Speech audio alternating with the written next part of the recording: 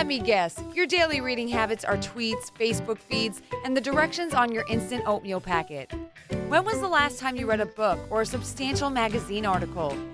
If you're one of countless people who don't make a habit of reading regularly, you are missing out. Reading has a significant number of benefits. Mental stimulation.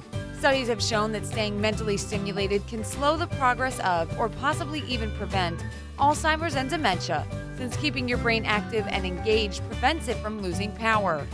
Just like any other muscle in the body, the brain requires exercise to keep it strong and healthy.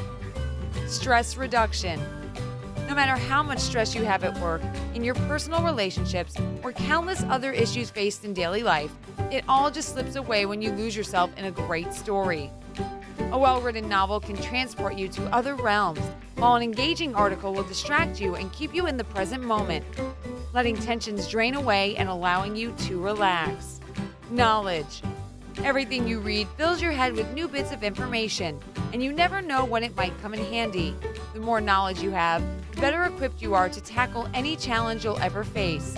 Additionally, here's a bit of food for thought. Should you ever find yourself in dire circumstances, remember that although you might lose everything else, your job, your possessions, your money, even your health, knowledge can never be taken from you. Memory improvement. When you read a book, you have to remember an assortment of characters, their backgrounds, ambitions, history, and nuances, as well as the various arcs and subplots that weave their way through every story. That's a fair bit to remember, but brains are marvelous things and can remember these things with relative ease. Stronger analytical thinking skills. Have you ever read an amazing mystery novel and solved the mystery yourself before finishing the book? If so, you were able to put critical and analytical thinking to work by taking note of all the details provided and sorting them out to determine who done it. That same ability to analyze details also comes in handy when it comes to critiquing the plot, determining whether it was a well-written piece, if the characters were properly developed, if the storyline ran smoothly, etc.